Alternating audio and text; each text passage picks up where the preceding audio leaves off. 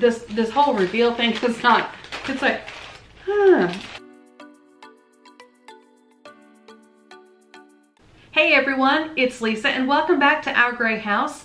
Today I'm going to be showing you how to make some more neutral Christmas decor. This time it's going to be using paper bags. You're going to take some paper bags. I'm using 8 today to see how it works. This is the first time I'm doing it, so we'll see.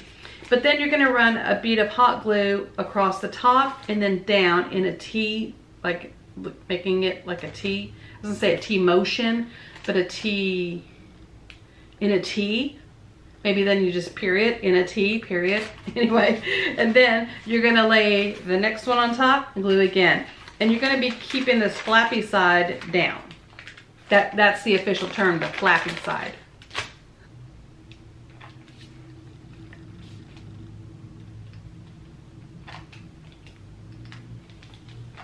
And I'm gluing just right on the seam. I don't know how much glue is too much, so we'll probably find out. Then I'm gonna lay this on top, try not to burn myself, because the paper bags are not that thick. You know what I'm saying? And then glue another one on. One tutorial that I saw, she just glued like 3 together at a time, then she cut, and then she glued the rest of them on there, and then she's cut the rest of them. So I'm gonna glue about half, so 4 of them on. She only used 7 though. I don't know why. She didn't say why she only used 7. I may be making a mistake using 8, but we're gonna try. I got these paper bags at the Dollar Tree. You can get 40 for $1. So if I say that this is a budget-friendly craft, I mean it. It is super budget-friendly. And the glue is hot. Okay, so one more before I start the initial cuts.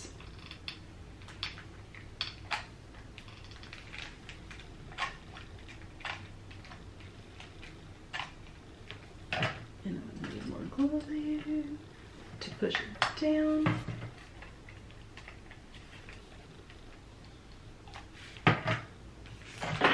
Whoa.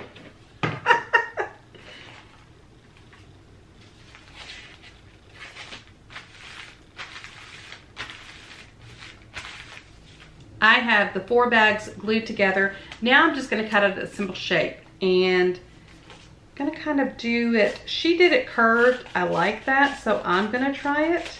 See how that looks.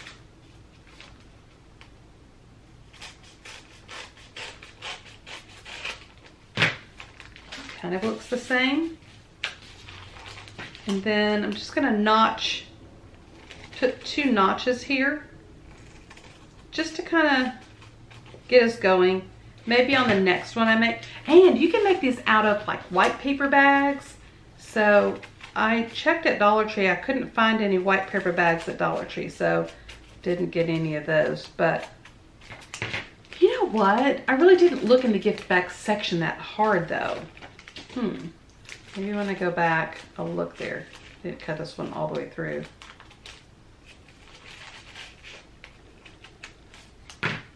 So if you know if they sell it or not, let me know, because that would be fantastic. I just think I saw her do, and I'll link, it's to her Instagram, but I'll link her Instagram below, but it just looked really cool. It was a nice neutral decor and I was really digging it, so I thought I'd share it with you guys. I thought I'd try it for myself to see if I could do it and then share with you guys. So again, yeah, I'm gluing it on here, right? But the bottom part is already cut, but that's okay, because that's gonna be my guide for in a moment when I go to cut again. But I'm just gluing in the T shape and adding more of these paper bags on top. Trying to keep them lined up. Pressing down. Other than the fact that the glue is hot, it's not, I mean, this doesn't seem like a really hard craft at all, to be honest. And it's taking just minutes to put together.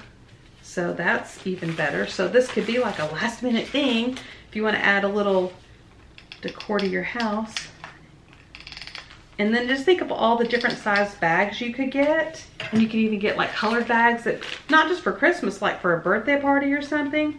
You could do colored bags. That would be cute. Okay, so now I'm gonna flip it over and then I'm just gonna cut where I've cut the other bags and hope it turns out.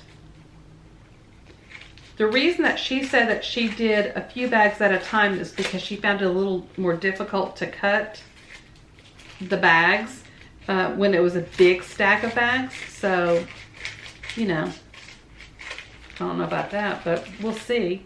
This almost looks like an arrowhead shape.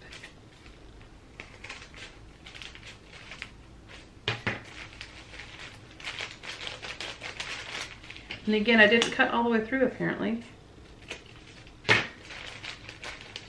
Come on, tear. Not wanting to tear it, but get off there. Cut this side.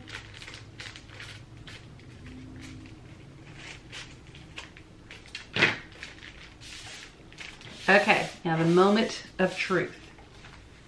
We take this. This is supposed to be like dramatic. Oh, well, I'm not holding it very well. I did 8 bags instead of this whole reveal thing. It's not, it's like, huh. It's supposed to be, but look, y'all. That turned out so cute. And it's not even taken me, you know, like not even 10 minutes to make this. And then you're just gonna glue these two, like you're gonna put some glue here, glue those together, and then you can hang them up. Isn't that fun? Oh my gosh. I like how this one turned out.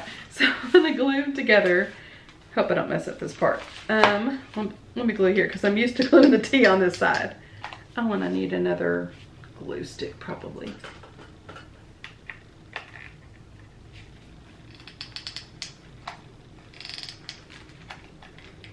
This looks so cute.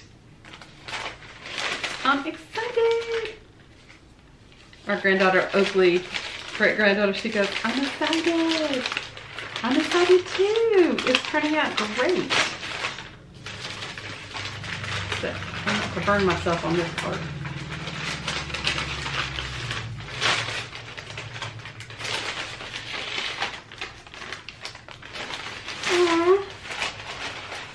This part's a little, you know, not easy to do, but oh my gosh, look how great that looks. And then if you get smaller bags, you could do smaller sizes. Y'all, this turned out really great. And I did 8 bags instead of, she did 7 on hers, but I think the 8 bags is fine. I think it looks just fine. You probably have to kind of, you know, zhuzh it up just a little bit. But you can hang this from the ceiling, just like as something dangling from the ceiling. You could put it on the wall. Yeah, you could do all kinds of things with it. So thank you guys so much for joining me on this super quick craft. I hope you liked it. And if you could, tag me if you try it, because I would love to see what you guys create as well. So if you want to follow me here on YouTube or on Instagram, it's Our Gray House, but just don't follow me in real life though, because that's creepy. Bye. And that's how it turned out.